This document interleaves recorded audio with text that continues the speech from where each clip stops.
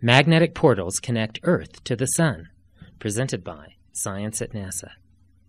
October 30th, 2008. During the time it takes you to read this article, something will happen high overhead that until recently many scientists didn't believe in. A magnetic portal will open, linking Earth to the Sun 93 million miles away. Tons of high-energy particles may flow through the opening before it closes again, around the time you reach the end of the page. It's called a Flux transfer event, or FTE, says space physicist David Sibeck of the Goddard Space Flight Center. 10 years ago, I was pretty sure they didn't exist, but now the evidence is incontrovertible. Indeed, today Sibeck is telling an international assembly of space physicists at the 2008 Plasma Workshop in Huntsville, Alabama, that flux transfer events are not only common, but possibly twice as common as anyone had ever imagined. Researchers have long known that the Earth and Sun must be connected. Earth's magnetosphere, the magnetic bubble that surrounds our planet, is filled with particles from the Sun that arrive via the solar wind and penetrate the planet's magnetic defenses. They enter by following magnetic field lines that can be traced from terra firma all the way back to the Sun's atmosphere. We used to think that connection was permanent and that solar wind could trickle into the near-Earth environment any time the wind was active, says Sibeck. Well, we were wrong. The connections are not steady at all. They are often brief, bursty, and very dynamic. Several speakers at the workshop have outlined how FTEs form. On the day side of Earth, that is, the side closest to the Sun, Earth's magnetic field presses against the Sun's magnetic field. Approximately every 8 minutes, the two fields briefly merge or reconnect, forming a portal through which particles can flow.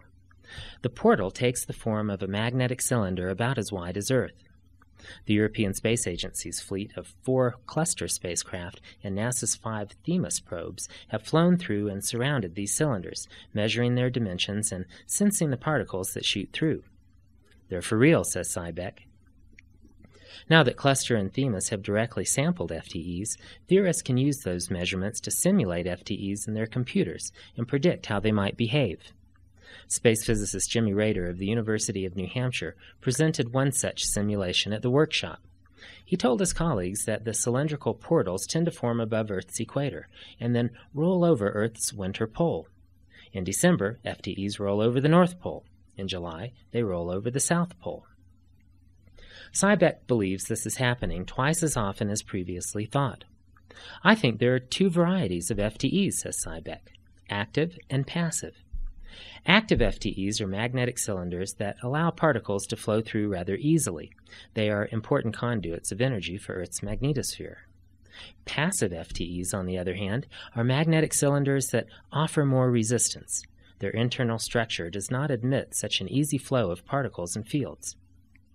Sibeck has calculated the properties of passive FTEs, and he is encouraging his colleagues to hunt for signs of them in data from Themis and Cluster. Passive FTEs may not be very important, but until we know more about them, we can't be sure. There are many unanswered questions. Why do the portals form every 8 minutes? How do magnetic fields inside the cylinder twist and coil? We're doing some pretty heavy thinking about this at the workshop, says Sibeck.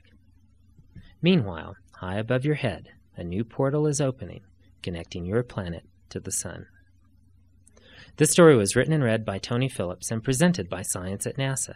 To find more Science at NASA stories on the Internet, please visit Science.Nasa.Gov.